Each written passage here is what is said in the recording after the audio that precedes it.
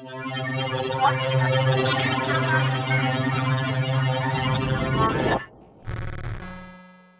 everyone, and welcome to episode 6 of Robotics 101. In previous videos we've talked about motors, we've talked about angular motion, linear motion, gears, pulleys, and all the other stuff that you need to make robotics. In this video we're going to talk about mechanical structure.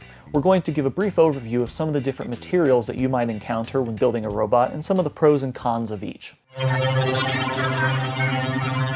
Wood is a very common and popular material for building robotics. It's relatively inexpensive, relatively strong, and very easy to get, and very easy to work with as well. You can get stuff like this at pretty much any hardware store, and it comes pre-cut, and it's, pretty cheap. One of the downsides to wood, though, is it doesn't really hold any dimensional shape very accurately. Moisture, humidity, things like that can actually cause it to bend and bow and change in shape. You're not really going to want to use wood for anything that requires precise alignment. One of the other downsides to wood is the only way you can really fasten this together is with a glue, nails, or screws.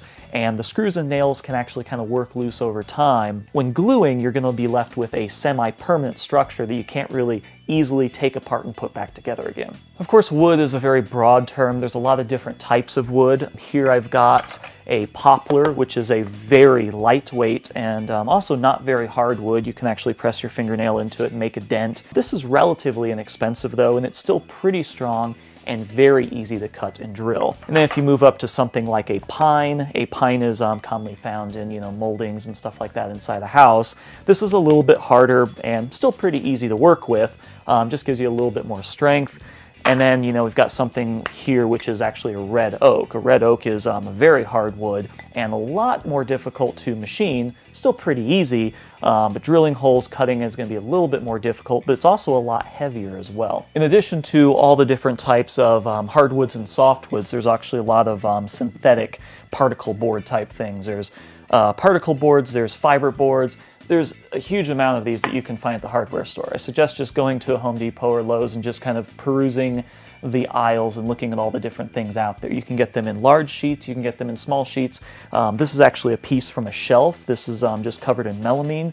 This is really nice because it gives you this nice waterproof surface. One of the main differences between a particle board or an MDF as opposed to a real wood like these is wood actually has grain. So when you saw into it or cut into it, it can actually follow the grain. Whereas with a particle board or an MDF, there is no real grain. It is actually particles of wood that are held together with a binder, so when you cut, drill, or machine it, it leaves you with a much smoother and consistent finish. Metal comes in, of course, numerous different alloys. You've got stainless steel, you've got aluminum, you've got brass, you've got copper. Primarily, we're going to be looking at aluminum because it's the most common and the most easy to use.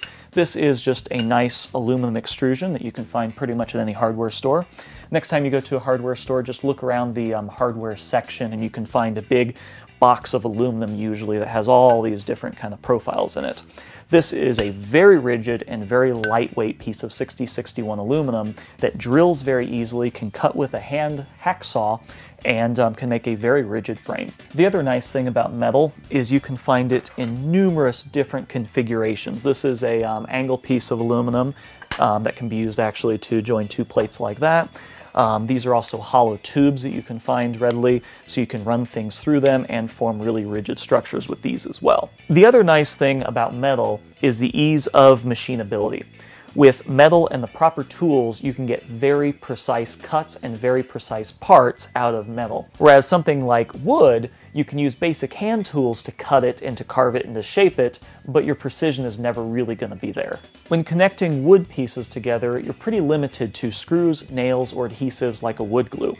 With metal, you have a few more options. You can weld metal pieces together. You can also tap it to create threads to use machine screws to fasten everything together tightly.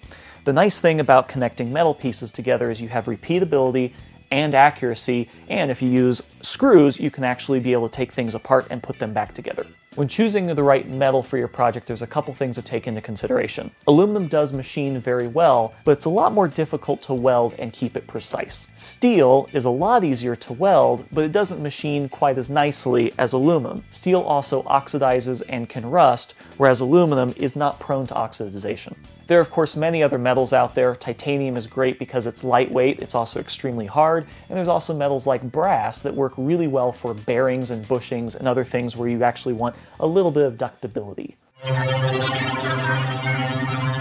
Plastic is another material that you might encounter when building a robot. The term plastic is pretty nebulous, and there's just as many types of plastics as there are wood and metals. Generally what we're going to see is something like an acrylic or plexiglass or even a Lexan. They typically come in these thin sheets. It is going to be less likely that you're going to be able to find a larger block of plastic like this. You can find places online to order it from, but it's going to be a lot more expensive. The workability of plastic lies somewhere between wood and metal. You can use basic hand tools to cut it, but it also does machine pretty well. However, it is brittle, so unlike metal that you can tap and have threads, plastic doesn't really accept threads because it's just too brittle. However, you can use holes to affix it to other materials. And because plastic comes in these nice thin sheets, it makes it an ideal candidate for laser cutting. PVC is another great building material. It's very strong, relatively lightweight for its strength, and it's very easily found at hardware stores. You can get sections like this for just a couple bucks, and if you peruse your hardware store, you can find all the T's, elbows, and junctions that you need. The downside to PVC is it's relatively permanent. Once you glue on a connector and put your structure together, it's not as easy to take apart. Well, it's kind of impossible to take apart unless you just cut it all up. PVC also machines relatively well. You can cut it easily with hand tools, drill holes, and do pretty much all the things that you can do with a wood or any of the thin plastics as well. For all these different materials, I encourage you to check out your local hardware store or stores and see what they have. You might find that there's a lot of these materials that you didn't know exist that are readily available and relatively inexpensive. I also encourage you to look up local aluminum recycling and scrap metal. You might find that it's relatively inexpensive to find nice extrusions of aluminum. All the materials that we talked about previously, metal, wood, and plastic, they're all really good when you're creating something from scratch. But other than PVC, they're not really that good for rapid prototyping. So there's a lot of companies out there and a lot of different options for rapid prototyping. One of the most popular is actually 80-20. 80-20 is an aluminum extrusion, and this is just an example of one of their extrusions. They have many different sizes, many different shapes. They have these channels that you can slide a nut inside, attach something to it, screw it down, and form a very basic structure. Even though they have these extrusions in a lot of different configurations, you're still limited to what extrusions they have. Whereas if you're machining something directly from metal or making something out of wood, you can do pretty much whatever you want. But with 80-20, you are limited to, the exact profile that they give you. And also, because there are no holes, it is a solid structure, you're still going to have to do some drilling if you want shafts to run through it. One of the other downsides to 80-20 is it is relatively large for small-scale robotics.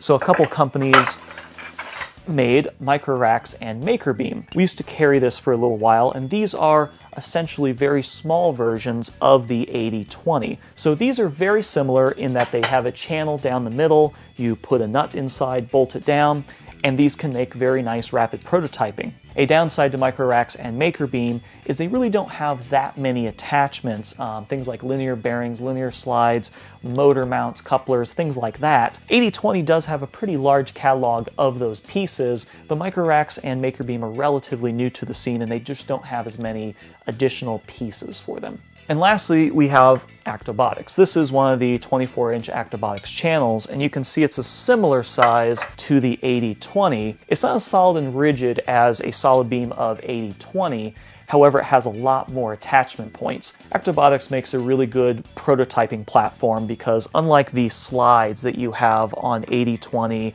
micro racks, and maker beam, it's really easy to add new components onto this beam because you have so many different attachment points, and you also have through holes that you can do shafts and motors and couplers and other things. It makes it a lot easier to quickly prototype something. This is an example of a simple robot that we put together relatively quickly with Actobotics. As you can see, we've got a couple of the Actobotics channels here, and on the front we have a servo that is controlling the front steering with a motor on the wheel. This is just an example of something that can be quickly put together with a rapid prototyping material such as Actobotics or maker beam or micro racks or 80-20 versus going to the machine shop and actually building all the parts from scratch.